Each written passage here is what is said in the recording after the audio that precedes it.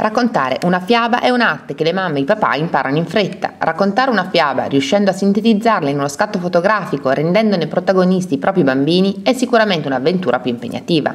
È questa l'idea alla base del progetto culturale Giricoccola, ideato dalla giornalista Silvia Manzani in collaborazione con il fotografo Vincenzo Pioggia e curato da Mauro Di Nuzzo. 60 bambini sono stati immortalati in 49 fotografie interpretando i personaggi delle fiabe italiane. La mostra fotografica Giricoccola sarà inaugurata sabato 5 dicembre alle ore 11 alla Manica Lunga della Biblioteca Calsense. Giricoccola, 58 bambini per 49 fiabe di Calvino. Innanzitutto, che lavoro è stato, come è nata l'idea e come avete fatto a realizzarlo? Allora, nel trentennale della morte di Italo Calvino abbiamo deciso appunto di rivalutare le sue fiabe italiane, che non sono, diciamo, tanto studiate e lette nelle scuole, e le abbiamo ridate nelle mani dei loro destinatari, cioè i bambini. Ne abbiamo selezionate 49 perché 7 per 7 fa 49, ci piaceva l'idea del 7, che è un numero che ricorre appunto nelle fiabe. Le abbiamo fatte leggere ai bambini che abbiamo selezionato in base alle loro caratteristiche e loro sono diventati protagonisti delle fotografie di Vincenzo Pioggia. Non solo, sono stati intervistati sui temi, diciamo, più ricorrenti e più interessanti delle fiabe per collegare appunto il passato all'attualità, e sono appunto anche i protagonisti di un video che troverete insomma in Biblioteca Classense a partire dal 5 dicembre, quando inauguriamo la mostra.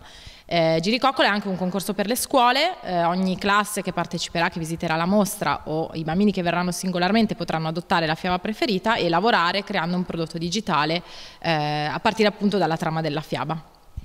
Penso che la cosa più divertente e più difficile sia stato proprio collegare le storie ai bambini. Come avete fatto? Sì, diciamo, al casting, tra virgolette, che abbiamo organizzato per trovare i bambini e le bambine, ne sono arrivati molti di più di quelli che ci aspettavamo.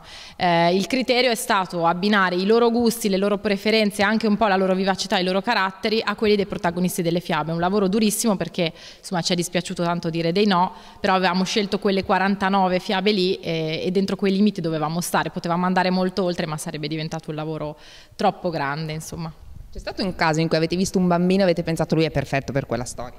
Sì, ce ne sono stati 2 o 3, il più eclatante è stato Giovannin senza paura, che è questo bambino insomma, molto monello. Si è presentato questo bimbo di 5 anni e mezzo, quindi il più piccolo di quelli che sono venuti, ed era chiaramente lui, cioè ci siamo semplicemente guardati in faccia e abbiamo ammesso che l'avevamo già trovato. La parte più interessante appunto del lavoro di Giricoccola è stato quello di riuscire a sintetizzare in ogni singola foto l'intera fiaba. Appunto le fiabe erano 49 e siamo riusciti insieme appunto a Silvia e a Mauro ad ottenere un'immagine che rappresentasse al meglio la fiaba. È stato un lavoro interessante perché i bambini si sono prestati tantissimo, si sono divertiti, e quello che abbiamo notato appunto, oltre ai bambini, cioè anche i genitori sono rimasti abbastanza entusiasti da questa esperienza. C'è uno scatto che gli è rimasto più nel cuore? Sono 5-6 scatti che mi piacciono particolarmente, sono anche quelli più semplici, quelli meno ricercati, che comunque hanno avuto una resa fotografica molto più di impatto e